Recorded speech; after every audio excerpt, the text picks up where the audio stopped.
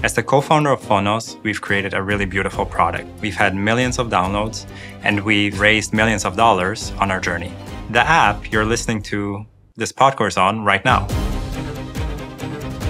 In this podcourse, I'll give you a step-by-step guide to launching a tech company in Vietnam. That it's not my job to say no. My job is to try to get the yes. If they say no, okay, I'll figure that out later and I'll adapt the product. Whenever we have doubt, whenever we struggle with something, we keep trying to find reasons for the other people why they would say no to us.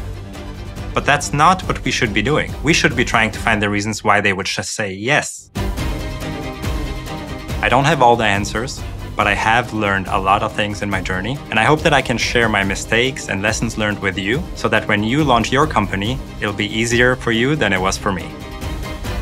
Xin chào, bạn đang nghe podcast của Thầy Oscar Jesionek của Fonos.